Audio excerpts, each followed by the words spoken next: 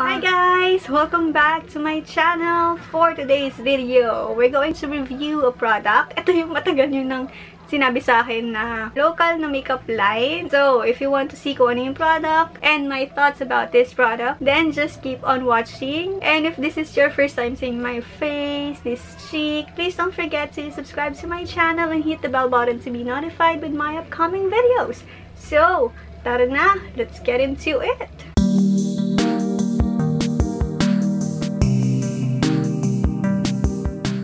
We have here is the team Payaman ng V Cosmetics.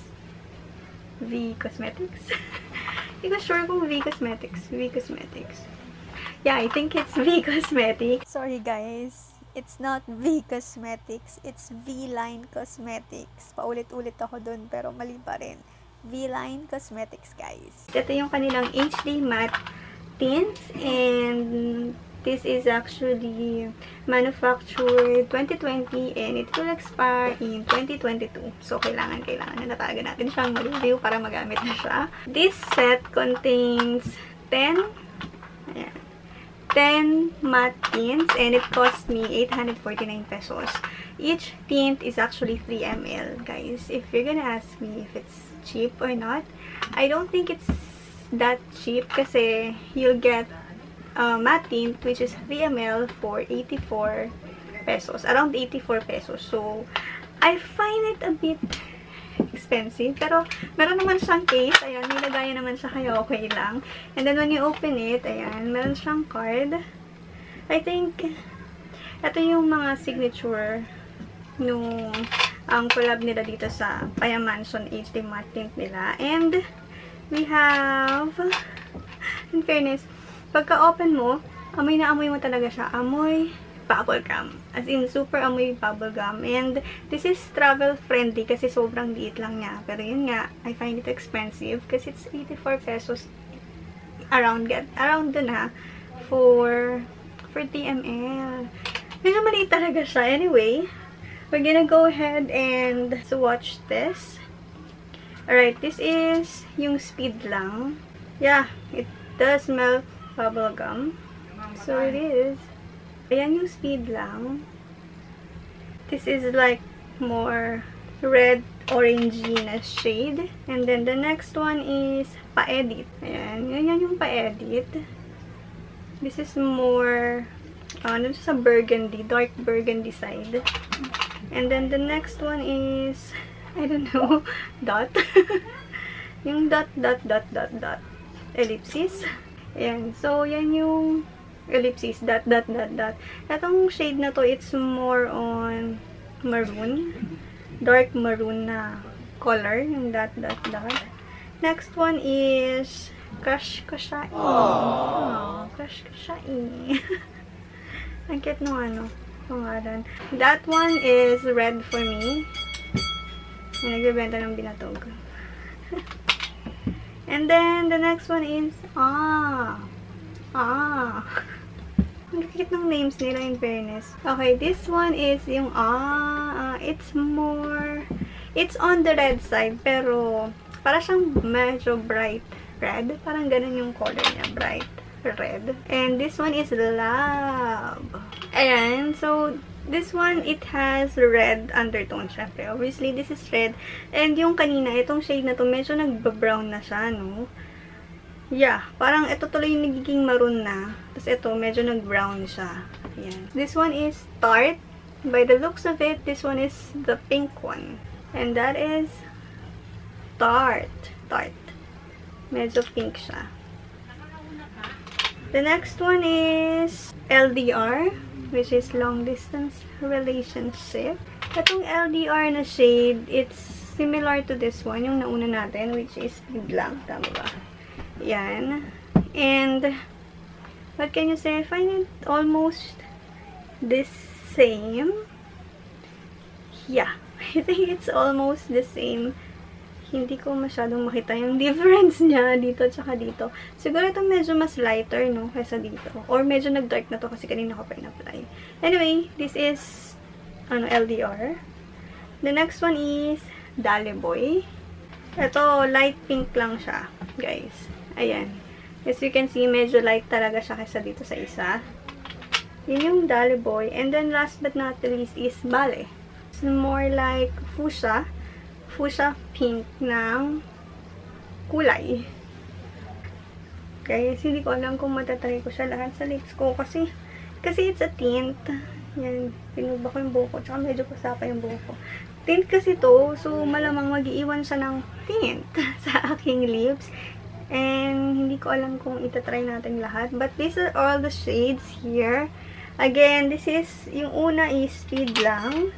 Second is pa-edit. Third is yung ellipsis, yung dot, dot, dot. Then, the fourth one is crush ko siya, Sumunod yung and then love. After that, tart. Then, LDR.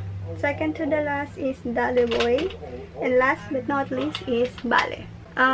We're gonna try some of these. Maybe, I'll just try natin siyang ilagay sa sa cheeks natin. Kasi naman siya, nakalagay dito is matte tints. Wala akong makitang masyadong description dun sa Shopee. Doon kasi siya in order. So, I think maybe it can work sa cheeks. We're gonna try that. Mamimili lang tayo ng kulay dito. Siguro yung medyo light na lang. Siguro yung Dolly Boy na lang ilalagay ko sa cheeks dito, sa side na to. And then, sa kabila naman. Maglagay din tayo ng iba. Travel friendly siya. Kasi, yun, sobrang liit niya. Pero sobrang liit. Madaling mawala. Ang bango niya. May bubble gum talaga siya. And, ayan. Nakalagay na ako ng dalawa. Hindi ko alam. Does it show on camera? Parang hindi masyado nakikita yung pink. Dagdag pa tayo ng onte. Ayan siya, guys. Meron ba? Ayan yung difference niya. Ito yung wala. Tapos ito yung meron. Etong Dolly Boy, sobrang light lang talaga niya. Yung pagka-pink niya, it's very super duper light lang. Let's try yung parang watermelon na kulay. Teka. Yung Ito dahil medyo makulay siya. Try natin. Onti lang. Yan, guys. Ayan siya. First application. Try natin second. Damihan natin onti. Okay. Kita pa. Ayan. Second application, guys. Meron na siya sa camera. Ay, sa camera. Meron na siya dito sa aking cheeks. Nakikita ko na siya sa aking mirror. Yan, guys. That is, Yan. Tapos, ito yung Dolly Boy. Nakita nyo? Medyo mas matingkad talaga to kaysa dito. Let's just try it sa aking lips. By the way, since yung lips ko, dry talaga yan, madalas sa gitna napupunta yung, yung tint. We're gonna try, yeah, I'm gonna go 246, yung pang-anim, 246, yung sa Love. Oh my god, I'm so nervous. Oh, oh god. Oh my gosh. Oh my goodness. Guys, that's what I told you. Can you see? Ayan o. So, sa gitna talaga siya nag-stain sa akin. Pero, hindi yun yung product ha. That's my lips. It gives you color. Nakita nyo naman kanina yung lips ko, diba? Walang kulay. Tapos, nung nilagay natin itong Love, ayan. Let's see. Let's add siyang more sa gilid. Kung hahantay siya din sa gitna. Oh my gosh. I didn't expect this. Yes. Pardon my, my super pangit na application. Pero guys, look. Oh my gosh. These lips. Sobrang HD niya, guys. Tama nga, HD as in. Oh my god, I'm loving it. Medyo patuyuin lang natin onte. Tingnan natin kung magta-transfer siya. Oh my gosh. Maybe I add too much. Kasi tingnan niyo, nasa lips ko na siya. Don't put a lot. Lalo na nakaka-freeze ka. Yes, don't put too much. Kasi, oh my god, kumulay na siya sa aking braces. Grabe. This is so legit. Ayan. Transfer siya. Of course, it doesn't transfer. Again, this is Love ha. Ang ganda. Ang ganda ng kulay niya. Try nating tanggalin. Kahag tint talaga. Hirap siyang tanggalin. Kaya hindi ko na siguro matatry lahat ng shade. Abangan nyo na lang. Siguro mag-ano na lang ako. Mag-post na lang ako sa IG ko. Gamit ng mga lip tints na to. We're gonna try one more shade. Just one more shade na lang. We're gonna do the first one. Yung seed lang. Kasi ito medyo brown yung color niya. May iba naman. Parang orange brown. Ganun. Kung kulay na yung nauna, this is Sugar HD. I said it's brown. It doesn't look brown to me right now. And, oh my god, it's there again. Tanggalin ko lang unti. Kasi, pupunta na naman siya sa akong braces. Final thoughts about this HD matte tints. Oh my goodness. First of all, when it comes to cheeks, nung ina-apply ko siya, medyo tacky yung feeling niya. And as you can see, may mga patches siya. May mga hindi nalagyan. Konti. Pero, may color siya.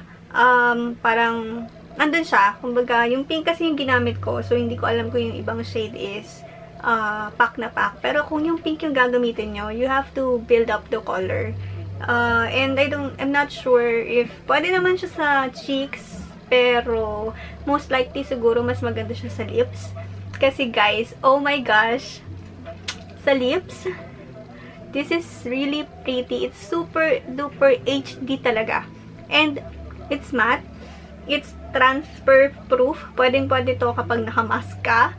And, yun nga lang, medyo ano lang kayo sa paglagay niya. Kasi, kapag nasobrahan nyo, papasok siya sa, parang sa inner ng inyong lips, kukulay siya talaga sa labi mo. Hindi, kukulay talaga siya sa ngipin mo, katulad ng nangyari sa akin. It's still there, lalo na nakabrace ako. Andun pa rin yung kulay niya. Pero guys, when it comes to pigment, grabe, sobrang pigmented nito.